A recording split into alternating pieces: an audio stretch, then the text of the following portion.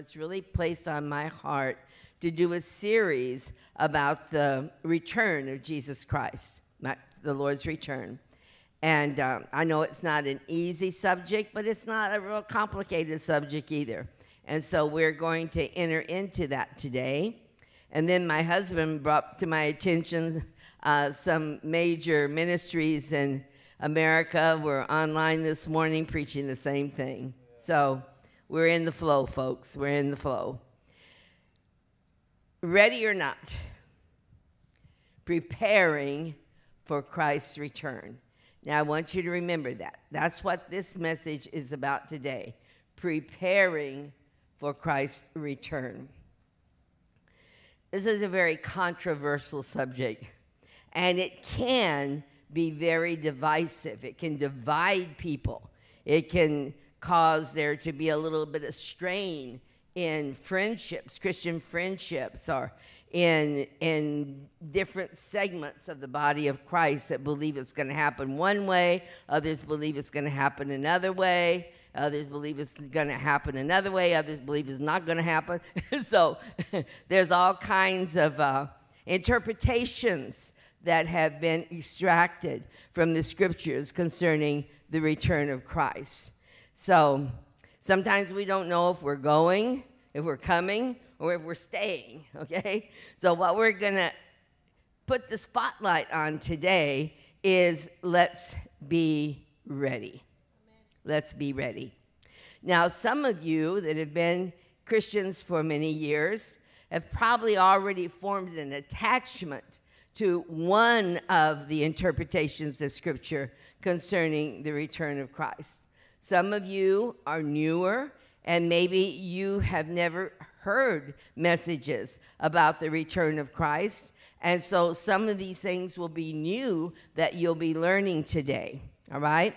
So please understand that believing positions that are different amongst us should never be a cause to divide us or for us to sit around and debate and argue about, all right?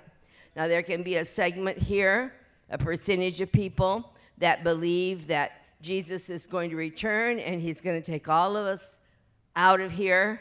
There's others that believe that Jesus is going to return and do it a different way. And we're going to explore three of the main theories or interpretations that are out there. So if one pocket believes this and one pocket believes that and another pocket believes something else, don't talk about the divisions of it. Let's all do one thing for sure, and let's make sure we're ready for it, however it happens. And the reason that we shouldn't argue or be controversial or allow this to be debated is because it's not a heresy to believe differently, because no one has ever experienced this, okay? Hello? No one has ever gone through this that is amongst us. So when it all happens, you know, Pastor Norman has a fourth theory he wanted me to mention called pan-tribulation, meaning I just believe that it's going to all pan out. I don't know how it's going to happen, but I'm going to be ready however it happens, okay? So that's what we are going to concentrate on today is getting ready, being alert, staying in a position to encourage one another about the Lord's return, okay? So it's not a heresy if someone believes different than you. So there's no reason you have to convince them. Just love them and get ready and be a functioning part of the church and the body of Christ. There's some vocabulary that you need to understand, especially if you are young in the Lord or this is your first time to be exposed to these things. And one is the Great Tribulation. We're going to mention that in this series, the Great Tribulation. What is it? It's a 7-year period that will be hell on earth.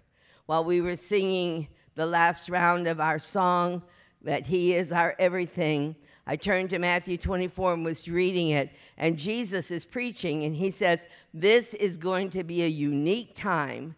There is going to be more suffering and more pain than has ever been released on the earth since the beginning, and never will again be released to this dimension. So it's a unique time of suffering.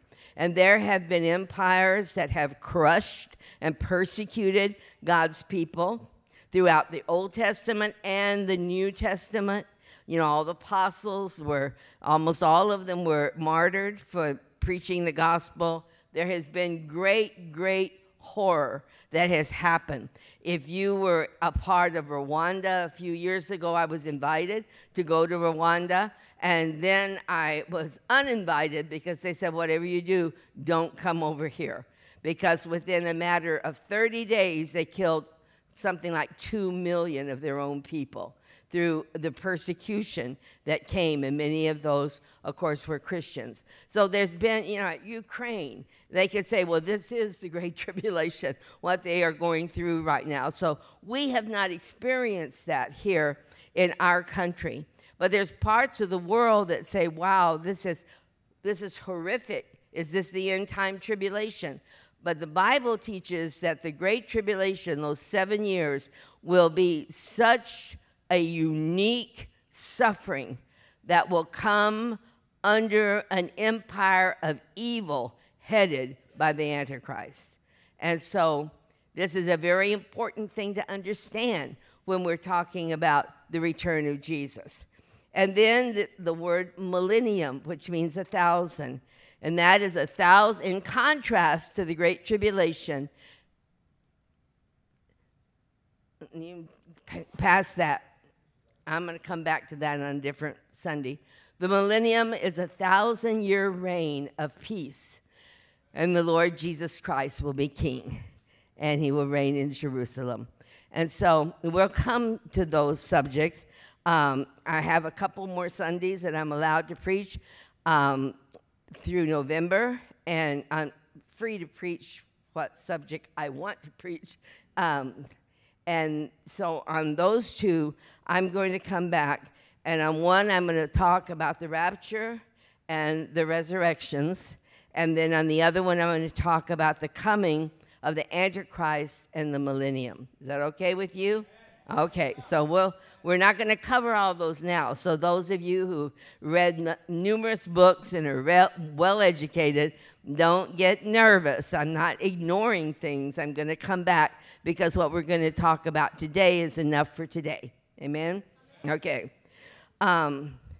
Here are 3 of the most common positions or views of the return of Christ. One is the post-tribulation. It's a belief that we will go through 7 years of the Great Tribulation before Jesus returns. So in 1 Thessalonians 4:17, one of their support scriptures is, together with them, we who are still alive and remain on the earth will be caught up in the clouds to meet the Lord in the air. Then we will be with the Lord forever. And some of them, I won't name the names, but precious men and women of God I admire greatly, they have this position of the return of Christ being after the tribulation, because it says here that we'll meet the Lord in the air. So they believe the Lord will come and the tombs will be open, and all believers at that time that are alive will rise up in the air, meet Jesus in the air, but we won't go to heaven. We will come back to earth after the tribulation to the final battle of Armageddon and then the millennium. Okay, that's that belief. They support it with the words in the air because it doesn't say to heaven.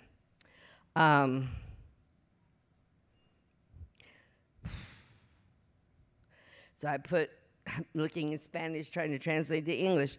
The post-tribulation is the belief in a combined resurrection and gathering of believers in Jesus coming after 7 years of intense suffering and persecution on the earth. Many wonderful people believe that. One of the most notable was Pat Robertson. He's a great man of God, and that was his position on the second coming of the Lord. I believe, at least it was in the past when I read it. So so we don't fight with each other, okay? Another one is mid-tribulation rapture. And the mid-tribulation is believers will be present for and go through the first half, 3.5 years of the tribulation, and then be raptured. So the belief there is that at the halfway point in the tribulation is when Jesus will come and take us out of the tribulation, so we'll be absent for the last 3.5 years. They believe that the first 3.5 years of the Great Tribulation will be distinguished by natural disasters, plagues, pandemics, etc. And the second 3.5 years will be the wrath of God, which believers will escape. It's often called the pre-wrath rapture, and some call it the day of the Lord. God will remove the church from the earth just prior to the outpouring of his wrath. That's a second very common view. Revelations 3:10 says, since you have kept my command to endure patiently those first 3.5 years of the tribulation, I will also keep you from the hour of trial, the last 3.5, that is going to come on the whole world to test the inhabitants of the earth. That's what they believe. Then there is pre-tribulation. And pre-tribulation is where believers in Jesus are taken up prior to the 7-year tribulation. First, all of the prophetic words that God spoke by Ezekiel, by Daniel, by Jesus, have to be fulfilled. And they have been, as far as prophetic teachers can ascertain. So it could be any moment that the coming of the Lord would happen.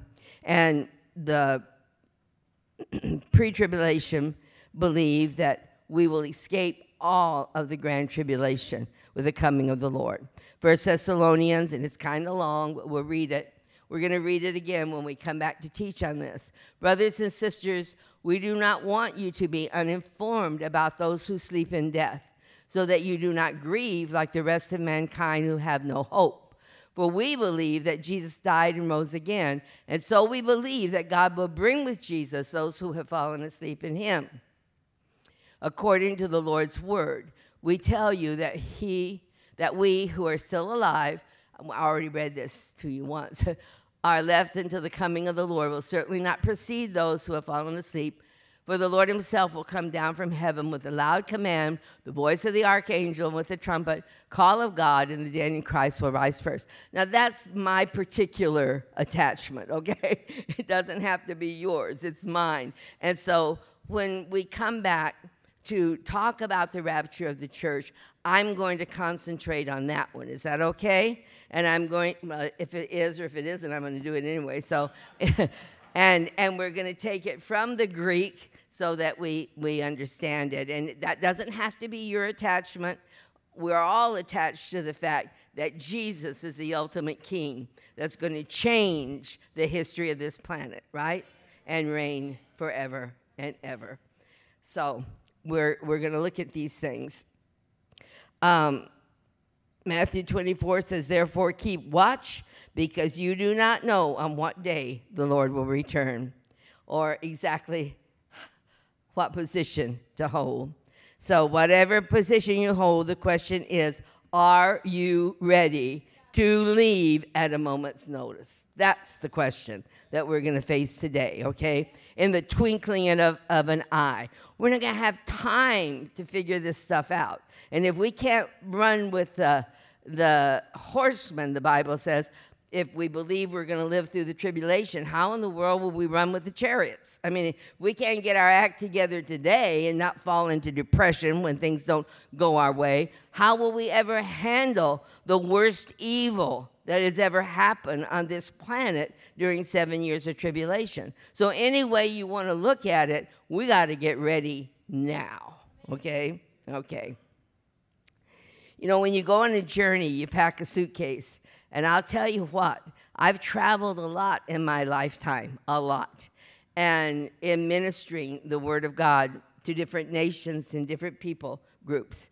And probably the most tedious part of all of it is packing. Because when you're going to be on a platform in front of thousands of people and go to different types of meetings, you have to think, this is what I'm going to use, this is what I'm going to use, this jewelry. And when you're in front of women, you need something that sparkle. When it's men and women, you need to pull it back a little bit. And so, you know, you have to think all these things out. And when you've done it so much, packing just, you dread packing. Well, sometimes we dread packing spiritually too, putting real attention to how are we following Jesus so that we will be ready when he comes at the moment we least expect. The Bible says it will be like a thief, that if you knew the thief was coming, you'd get ready. But you're not going to know when it's going to happen, okay? And so you've got to make sure that your house, your life is in preparation for the coming of the Lord. So we're going to look at some things that the Bible says about being packed and ready to go. I have a friend who travels the world, and the first time he went to preach in Europe, his wife wasn't around when he was supposed to pack, so he packed his clothes. And he got there, and he just had an hour to get to the hotel, shower, dress, and they pick him up and go straight to the platform because his plane was delayed. And so he gets in the room and he showers and he puts on his suit and he gets his shoes out, and he has packed a black shoe and a brown shoe. And they're different styles, and they're both for the left foot, okay? And so he goes, oh, what in the world am I going to do? So he called the driver that was assigned to him. And he said, I have to have some shoes. I didn't pack my shoes. And the guy said, well, we don't have time to go shopping. He said, well, find somebody that has a pair of shoes, 10 and a half, and bring them to me. So he brought him an old, dirty pair of work boots. And he put him on with his suit, and he looked like a clown. But he had to go out and preach that way until he could get through that session and have free time to go buy him a pair of shoes. Well, you and I are not going to have time to go out and get all of this right, okay? We got to think about it right now and pack well so we're ready and excited for the coming of the Lord. And that's true whether we receive the Lord at his return, or if we leave this body in our earth visit to go to heaven. We want to be ready, right? Okay. The Bible tells us how to be ready. And one of the things is with overflowing love. Overflowing in love. Romans 12:10. Be devoted. Devoted, not tolerate. Put up with. A ver si te aguanto otro día. But be devoted to one another in love. Honor one another above yourselves. Okay? In Galatians 5:13, it says, you, my brothers and sisters, were called to be free. So you can say, I'm free. You know, I don't have to pay attention to all this. So, wait a minute. But do not use your freedom for self-indulgence. Rather, serve one another humbly in love. Very quiet here. So, who do you need to love? Who do you need to move from I'm putting up with him, I'm putting up with her, to I love her? I'll never forget a women's conference here at the Crossroads where we had a forum of women. And I turned to Dr. Edie Gonzalez, a member of our church, clinical psychologist, but a devoted woman of God. And I had a question that had been given to me by someone in the audience, and it was, my mother has dementia, and she's violent and very difficult to attend. How do I deal with my mother? And Edie said, you don't deal with your mother. You love your mother. Are you dealing with people when God has called us to love people? Who do you need to be reconciled to? Who do you need to forgive? You say, well, but I'm been terribly hurt. And I know, I think we all have at some time or another, but we need to forgive. It's just a requirement. It's the axle which makes the wheels turn in Christianity, in a relationship with God, is forgiveness. You know, if we don't forgive, we can't expect God to forgive us. That's what he says. And if we don't forgive, we open up a portal, a door, a gate for tormenting evil spirits, demons, to come in and begin to minister to our minds, okay?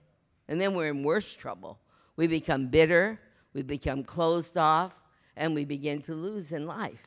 So we've got to get packed, get ready. Who do you need to release before the judgment of God? Release in the courts of heaven. Go and say, whatever case is against them because of how they treated me, I want it to be stamped, it's over, remove the case, dismiss from judicial process from God. I require no vengeance. Now, what God wants to do, that's between him and them, but I'm going to get out of the picture because I am going to forgive and let it go. And get over myself, okay? And don't pout when God blesses someone you don't like, okay? Don't pout over it, but rejoice. Rejoice that God is good to everyone. You know, sometimes people leave churches because someone in the congregation did something to hurt them. And that is so frustrating for pastors because the pastor didn't do anything. And they love the pastor, but they leave the church anyway. They leave because someone offended them. Oh, my God, if I left every time I've been offended by people in this church, I'd have been long gone at least 20 years ago, okay? At least 20 years ago. There was times that I would drive up in the driveway and I'd sit in my car and I would just go, I can do this, I can do this. I don't like this place, I don't like those people, but I can do this. And you break through that. And you see the light at the end of that dark tunnel that's trying to suffocate and steal your relationships. I look at you now and I love you with the depth of my being. I need you. I love you. I want you to be encouraged. I pray for you. In preparing messages like this, it's not for me to just get up and hear myself talk. I'm eating this for my own spiritual growth, but I'm doing it because you are VIP, very important people in the sight of Jesus Christ. And I recognize that, and I honor that. But that doesn't mean I've never been hurt by some of the things that you've said. Not all of you. That's a, no, it's not like that. It's not like that. It dissolves. The pain dissolves. The hurt dissolves. In your marriage, my gosh, you can never be married for 48 years without being hurt, offended.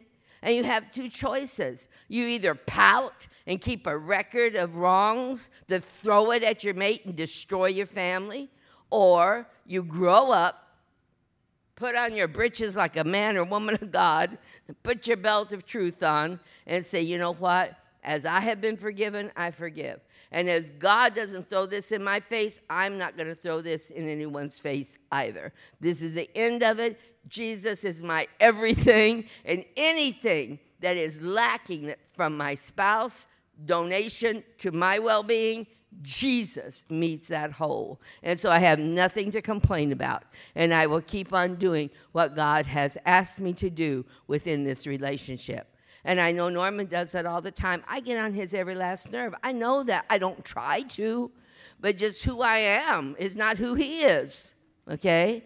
And that's just a fact of marriage. It's a fact of parenting. It's a fact of working on a job. It's a fact of having connected relationships with people. So you have to walk in love if you are going to be ready, because the kingdom of heaven is filled with love.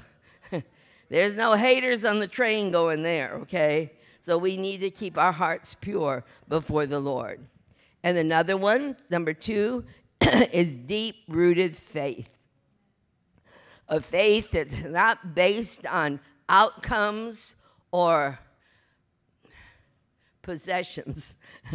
It's not based on I asked and got, or I expected it was fulfilled. Now, those are good things. Sometimes we ask God, for houses and lands and cars and children or whatever it might be, and God grants us that request, and that's wonderful. But that's not where deep-rooted faith is established. It helps us to see the faithfulness of God, and it enhances our living if we are generous people and we continue to give and be obedient to the Lord. And sometimes things just don't work out the way you felt like God promised you they would work out, okay? And that can cause people to become bitter. And you don't want to be a bitter bundle of emotions at the return of Jesus Christ. You want a pack to be ready. And that means you're going to develop a deep-rooted faith that goes beyond, I can't think of the word in English. Whatever. Receiving things or outcomes, results or outcomes. Deep-rooted faith, let's read it. In Romans 10:17, it says, consequently, faith comes from hearing the message, and the message is heard through the word about Christ. That's where you want your deep-rooted faith to be, in Christ and what he's done for you, that he's with you. We went on vacation for a week the other day, and my husband, Pastor, had a word for us, and it was a word from the Lord. I am here and I care. And we went with that every day as we went out to explore on our vacation. He would say to me, Sandra, the Lord is here with us and he cares. And I would say, yes, Norman, the Lord is here with us and he cares. When we pray over our food, we say, thank you, Lord, that you're here with us and you care. And you've got to get that deeply rooted into your spirit, man, into your life, that whatever you're going through, he said he would be with you unto the end. He is there if you have received him as your Savior, and he cares about what you're going through. But the results that you expect aren't always the ones that you get. But he says that he will work all of it together for good for you, according to the call that you have responded to and his purpose in your life. And you can know that that is true. Now, sometimes the promises come about, and they're even better than what you expected. But sometimes the promises don't turn out the way you thought. And we use this often, but in the death of our child, it's August 24th when he went to heaven, and we're reminded that was not what we thought was going to happen. We were planning a wedding for that day, and we didn't think that this was going to be the result, but it was, and we had to accept it. But I know where my son is today, and I'm at peace with that. And I know that at the return of Jesus, or my exit into heaven, my exit from earth into heaven, I will have no whys, because I will be totally fulfilled in seeing my child again. So I have that hope, and that is because I have a deep-rooted faith in Christ. Let's read what it says in 1 Corinthians. Be on your guard. Stand firm in the faith. Be courageous. Be strong. And do everything in love. I remember, and I've shared this before, but there's always new people. I was engaged to be married to a very well-known preacher. And we had everything, the date. We had a house and furniture, honeymoon prepared, everything. When he called me and said that the Lord had spoken to him that he was not to marry me because it would interrupt the call of God on my life. Well, I got very angry and very hurt. And I carried that grief inside of me for over a year after that breakup because it was so public, it was so romantic, it was so off the chart. And so it really did a number on my emotions. But it was true because he had no interest in Hispanic people or Latin America. And it would have altered the call that God had given to me for a Latin harvest, which my husband then later came, and he had that same vision, that same call, that same purpose in life, which just actually drew us and knitted us together in the love of Jesus. Well, I went to Santa Barbara, California, to try to get over some of the impact of the sorrow of the destruction of my life at that moment. And as I was sitting on a rock looking down on the beach at Santa Barbara, I saw how serene it was and the lapping waves and the smooth beach. And then all of a sudden, this couple with a dog and a Frisbee come running down, and they messed that beach up until it was just trashed with all of their playing and running and after the Frisbee and playing with the dog. And then they went on. And I looked at how rough the beach looked, and I said, Lord, that's the way my heart feels, that it's just been trampled on. And all of a sudden, the lapping waves came up, and they smoothed that beach out again. And the Lord says, yes, and that's what your future looks like. So keep your eyes on me, because during that time, I tell you, I didn't know whether, at times I pray and I say, God, I know we're supposed to get married, and this is just confusion. This is just the devil. This is just people talking to him. And so I come against those gossips. I come against those spirits. Lord, you have spoken over this union, and I'm not going to let it go. And then I'd come back the next day, and I'd be crying on the floor, laying and sobbing and saying, oh, Lord, I give it to you. I let him go. I let it go, Lord. I can accept a no. And then I'd come back and say, no, I'm going to hold on, and I'm going to believe God for this blessing. I was like a crazy girl. I didn't know where my faith was going. So one day in prayer, I said, God, please give me more faith. And I heard him just like I hear him today. And he said, Sandra, you don't need more faith. You've got more faith than you know what to do with. You need to know what to do with the faith you have. And I said, well, what do I do with it? Do I hold on or do I let go? He said, no, you place it in my integrity toward you. Okay. Deep-rooted faith, where we believe that God's integrity toward us is always to be there, to care, and to bless. And so we trust him. It's called trust in the Lord in all your ways, and don't lean on your own understanding. Hello? Amen. Okay. Number 3, secure in hope. 1 Peter says, therefore, with minds that are alert and fully sober. See, that's what we're doing today. We're being alert and fully sober. Set your hope on the grace to be brought to you when Jesus Christ is revealed at his coming. You know, the world is in trouble today. When you turn on the news, do you get frustrated? I do. I don't know who to trust. That are giving me information. I don't want to be a cynic. I don't want to live as a cynic. And I don't want to fall into conspiracy theories. I want to walk upright before the Lord and be a sane woman. But I can see that this world is on the brink of destruction. It's not too difficult. You don't have to be too smart to see that we're in trouble, okay? We're in trouble. But if we begin to just focus on that, we'll start being fearful, or we'll start shrinking up in our ability to live. But we need to be filled with hope that good things that God has planned for us, and that we know that Jesus somehow, whether he returns with us or he takes us with him or whatever happens, he is going to be the ultimate fulfillment of this earth's peace and renewal. He is going to be the one that changes the order of what is going on. And that is our hope. We're on the inside loop of that knowledge, and that should fill us with excitement that the Lord has planned things for us that are so wonderful, so glorious, beyond our ability to imagine, that are waiting for us in the future.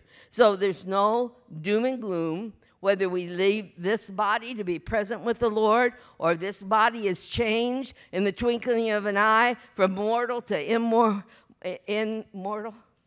okay? We have a lot to look forward to. So we live in that hope that God is preparing all kinds of good things for us to enjoy. Death swallowed up in victory. Hey, that should get you going, all right? That's a promise of the Lord in the days to come. And so hope is the confident expectation of what God has promised. Our hope is strengthened by experiencing God. If you've experienced God, if you've lived as a devoted Christian for a while, you've experienced God in the ups and downs of life, and that strengthens your hope because you go, hey, this is real. This is real. This is real. I prayed. And things happen. This is real. Amen? So that strengthens your hope. And hope fills darkness with light. And that's who we are, light in this world. So all is not right with the world, granted, but one day the world will change hands, change leadership, and King Jesus will rule, and we'll all be set right. The fourth one is unblameable holiness. Now, when we talk about holiness, that can be a challenge because most of us don't feel holy. And if you feel holy, then you're in trouble, okay? Because now you're saving yourself, okay? Now you have self-righteousness, and that's not going to cut it, okay? Let's read 1 Peter 1:15. But just as we're packing. You know what we're doing? We're packing, folks, okay? Love, faith, hope. Now, holiness. But just as he who called you, this is hard to read if you don't understand it. But just as he who called you is holy, so be holy in all you do. For it is written, be holy because I am holy. What? What? But we have to understand the difference between righteousness and holiness. Let's look at 1 John 2:28. And now, dear children, continue.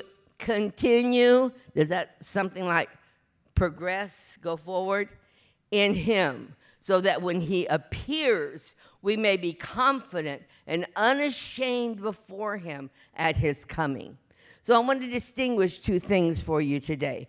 And one is the difference between righteousness and holiness, okay?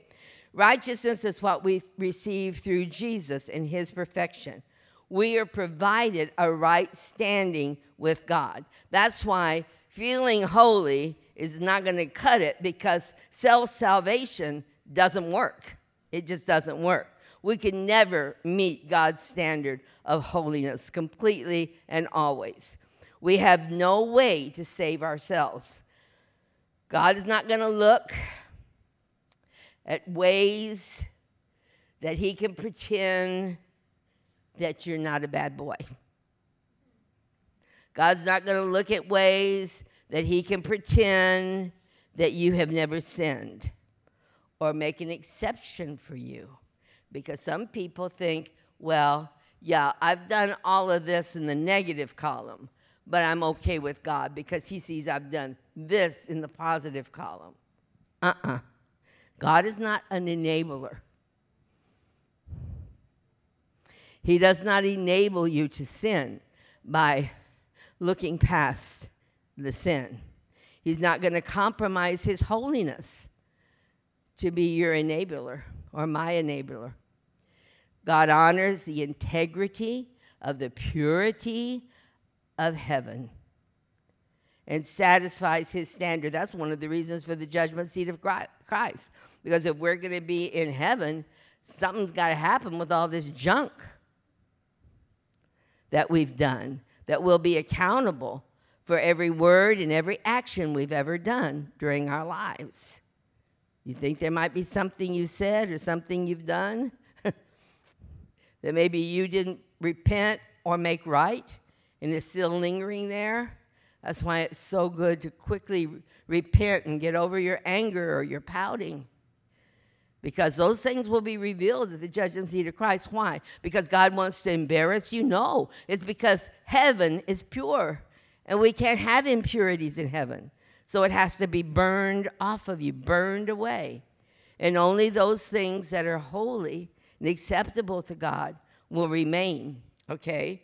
So God honors the integrity of the purity of heaven and satisfies his standard without turning his back on us. And when I wrote that at my iPad yesterday, I had to stop and cry.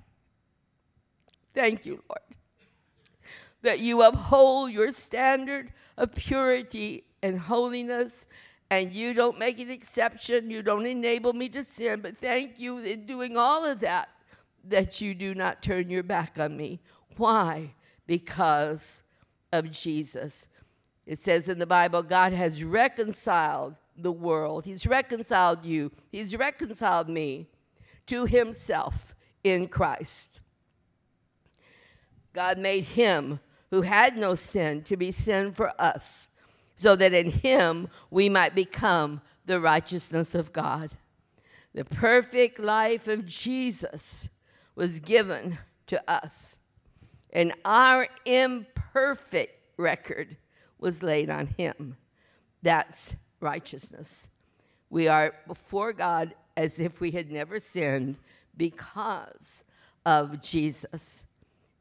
When the Romans crucified criminals, they nailed the list of their offense to their hands when they nailed them to their crosses. The list of your offense was nailed in the sight of God to Jesus' hand when he died, and it was paid for. And so we get Jesus' perfection and sinless life, and he gets our record of crimes, and he covers them with his blood when we believe in him. Holy means to be set apart for God. Holiness means to go in a different direction, to part company with sin and wrong actions. That is what holy or holiness means. Holiness is what Jesus preached. It puts a mirror to your face and allows you to see the log in your eye, the sins that you have in you, instead of you wasting your time pointing out other people's sins. And then you go to him and you say, Lord, I ask you for forgiveness and grace to convert me, to change me, to turn me around, to do what pleases God. Holy is our conduct, living according to God's commandments. It's having that personal relationship with Jesus where God's ways are chiseled on your soul.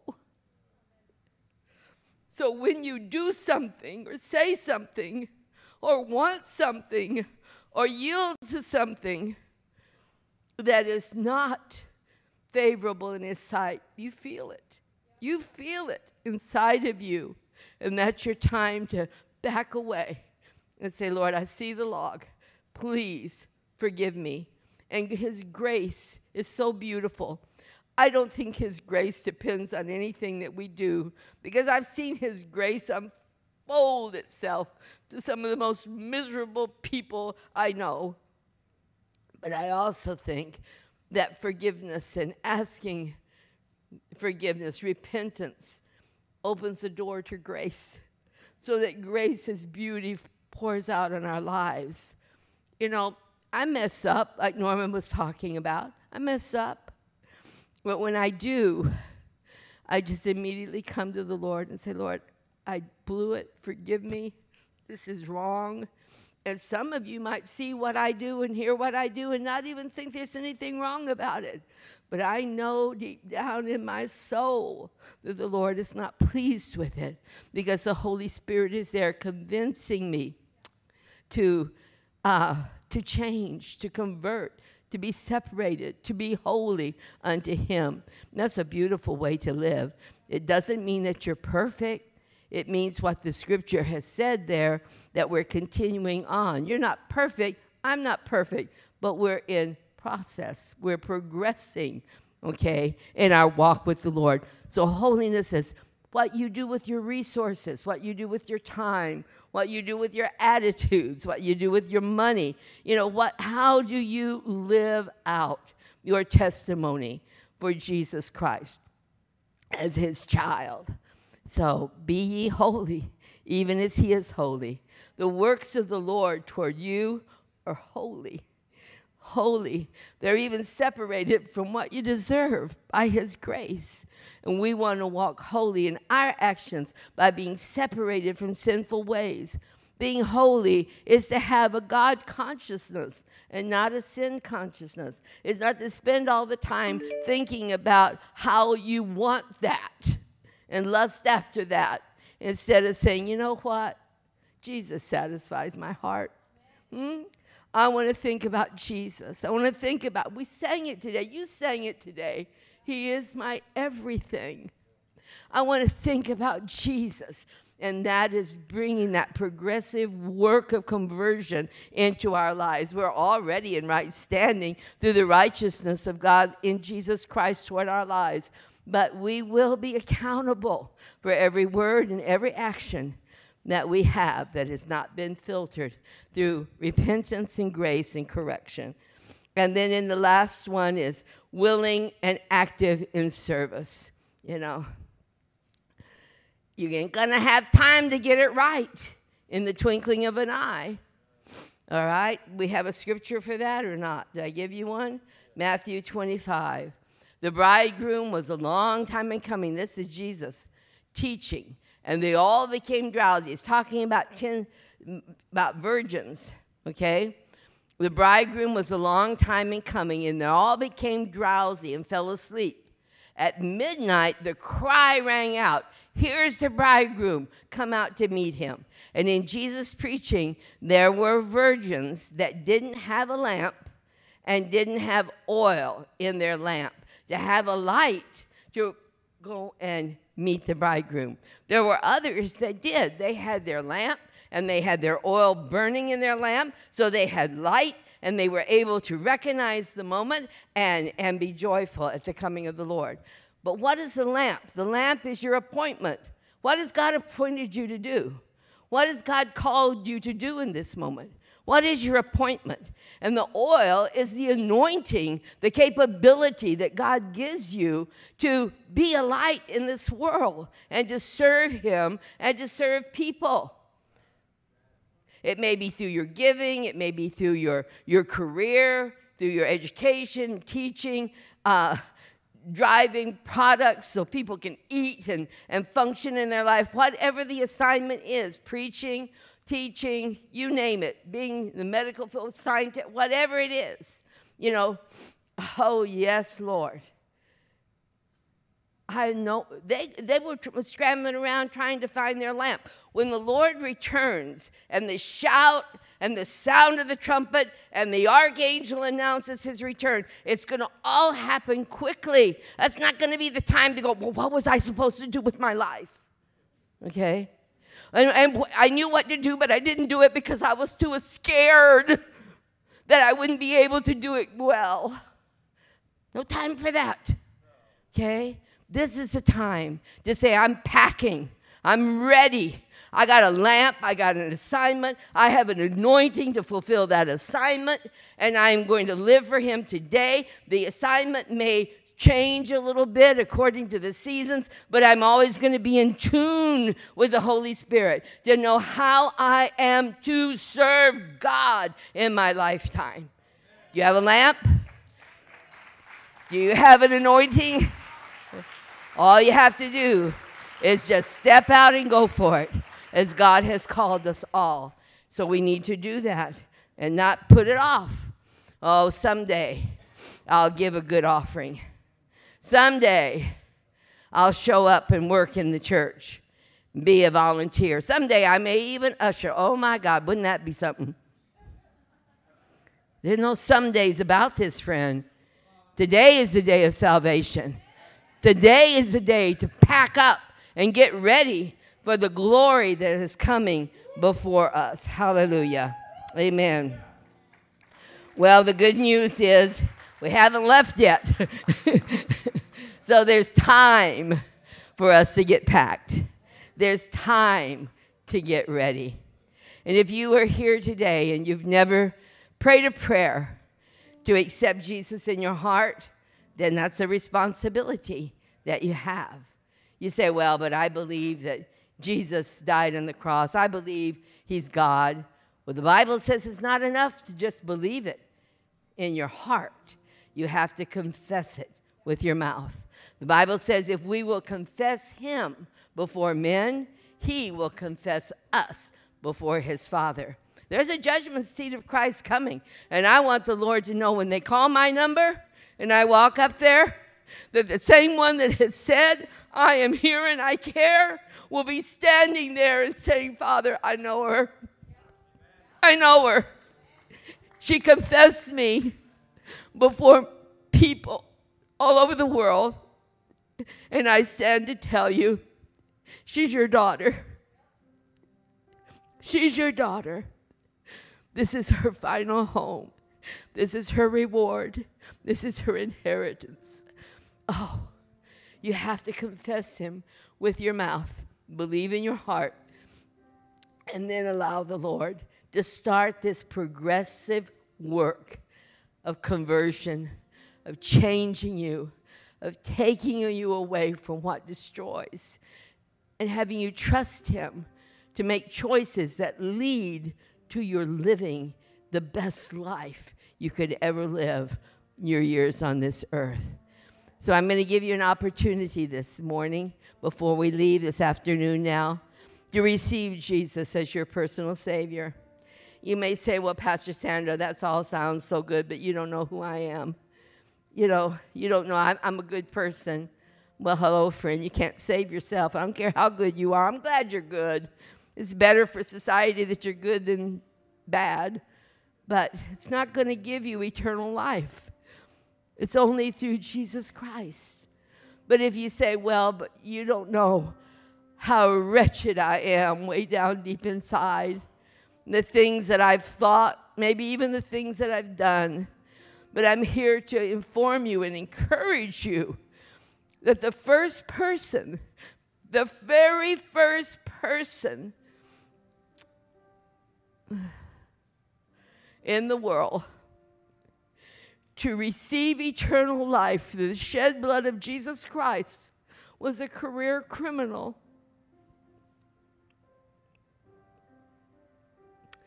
And he said to the other thief at the cross, he said, he doesn't deserve this. You and I deserve it because we know how evil we are. But he doesn't deserve this, for he has committed no such crime. And then he turned and he said, this was his confession of faith, his confession of Jesus as Savior, his confession of Jesus as the answer, his confession of Jesus, the Son of God. He said, Master, remember me. When you come into your reign, remember me. Can you say that to Jesus today before we leave this building? Jesus, remember me. When you stand before the judgment seat of Christ, you want him to say, I remember you. I remember the day. I received a letter the other day from some time back. I opened a box and found it. That a sister that's here today wrote me. And she said, 2014, I think it was. She said, you made a call for people who wanted to give their lives to Christ. And I went forward. And I accepted Jesus as my Savior. And she has served diligently here in the church. She's been a light in this world. She's a leader amongst our women, because the holiness, the change, the conversion, the God consciousness began to fill her life up and overflowing with love and blessings. This can happen to you today. Are you ready to say to Jesus, I receive you as my Lord, and Lord, remember me this day. Write my name in your book of life, that I may know that I will live eternally and will not face damnation. Thank you for watching. Scan the QR code to get connected. We invite you to leave a like and subscribe to our YouTube channel. Don't forget to click the notification button so you can know when our next video is here.